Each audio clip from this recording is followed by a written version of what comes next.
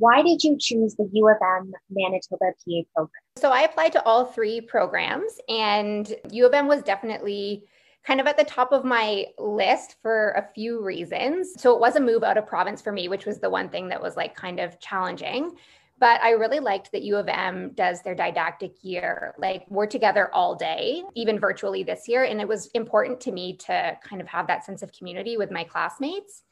And then the other big draw for me was the length of some of our clinical experiences next year. So I think we get a little bit longer in like 𝗪𝗔𝗛 and 𝗪𝗔 and internal medicine and family medicine. And those were all areas of interest for me. And then I believe we also get a community medicine. So all areas that I was really interested in. And it was a big pull for me to get that extra time in fields that I might want to work in. So that was what it was for me. Yeah, so this was actually the only program that I did apply to. So one piece was, I'm from Manitoba. So it was really enticing to stay close to home. But another big piece was the master's program aspect of it. Just having had two undergrads, I was looking to get a master's program degree. So that was one piece. And then also there's a research project that is part of the program that also really enticed me. I have a bit of a research background, and so I appreciated that aspect. And then just after reading the mission statement on the 𝗡𝗧𝗛𝗏 website, really resonated with me, and I really connected with a lot of what the program's goals were.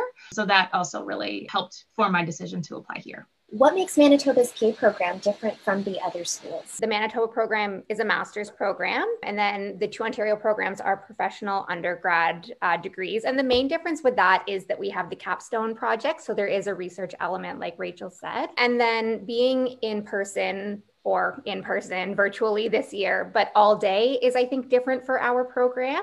I don't know too much about the other ones, but I know that that was a big draw for me. So that does make it a little bit different as well. And then, like I said, the length of exposures or the length of clinical experiences in second term are a little bit different. And then one thing that we get to learn a lot about in our program, and I'm not sure about the others, but that I really appreciate about ours, is there's a big focus on Indigenous health.